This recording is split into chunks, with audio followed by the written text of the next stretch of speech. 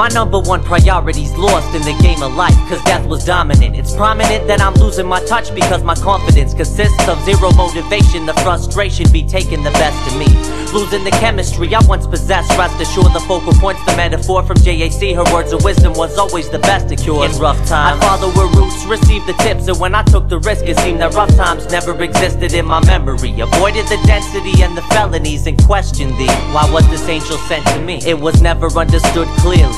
The conspiracy theory left thoughts weary and eyes constantly teary from the lords that was faced. My property was the face from the realization that she could never be replaced by any other. To others they'd all be running for cover, but the opposite was witnessed from my mother. Instead she stood her ground and fought round for round and brought the inspiration that was caught by myself. That surely taught that the positive always rises and shady ones are despised. I'm seeing it with my eyes, so it ain't really a surprise that only the strong survive and the weak always demise. But why is it the good ones always have to die?